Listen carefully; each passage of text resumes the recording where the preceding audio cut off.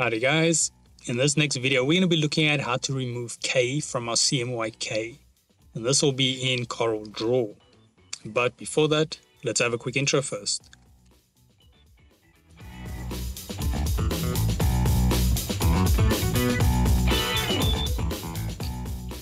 So today's video can be found on softwaretraining.co.za. We make short and easy to watch problem solving videos. We also have daily updates. Otherwise, we're back into the program here. So now in the previous video, we looked at actually putting an image in our file and converting it to CMYK. And converting to CMYK is quite an important step, as we're going to need that information for removing the K. We can't easily do that without. So now what we're going to do is make sure once again your image is selected. So either you can select it here on the actual object manager, or you can just click on your image, but make sure you're on your selection tool, which is this little cursor here on the top left on our toolbar. So as you can see there, we've got that pick tool. We selected our image, and now we've got our transform arms, which means it is selected. Now the next thing you want to do is remove the actual key. Now this can get tricky. I found in my software where if I've already set up the color mixer, then sometimes I run into problems, but we'll look afterwards how to fix that. So now what we want to do is with our image selected, we want to go to Effects. Then we want to go to Adjust. So it's the first one, Effects, Adjust. And then let me zoom in here. Sorry, I called it Color Mixer, I mean Channel Mixer. So we go Effects, Adjust, and under Adjust, we're going to go right to the bottom. And we can see over here, Channel Mixer. Now if we click that, it's going to pop up some options.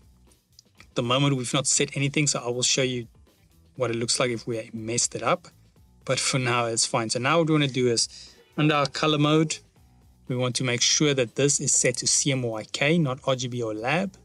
So CMYK, and then the output channel here, we want to select our actual black. So we can remove any of our other channels, but yeah, what we want to do is if our black and our ink in our printer is done, you could try fake it with only having CMY. Yeah. So we go black, and then right at the bottom here, we can see on the, or shows on the left, we've got cyan, magenta, yellow, and black. And then the black is currently set to 100. So now what we want to do is we want to either by clicking this little slide and dragging it, or I'm just going to double click here, type in 0, and then it should remove it for us. Now currently I'm not seeing an update, so let's click preview and preview again, see if there's anything. Still nothing, so I'm going to say okay. Like I said, this can be some little buggy. Now what I'm going to do is just repeat exactly the same process. I'm going to go Effects, Adjust, Channel Mixer, and then let's see, there we go. Now we can nicely see our black has been removed. So currently we should have 0 black. So I'm going to say okay. And then now what we can do is I'm just going to go to the color picker here on the left. If I select that, then let's hover over the darkest colors. And then, okay, currently you can't see it. There we go. If I zoom down a bit, you can see there that the K is currently 0. We'll go here by the hair. It should do the same. I'm just going to zoom out. I hope you guys can see this. But the right bottom one is K is 0. So we know, okay, great. The actual black is gone.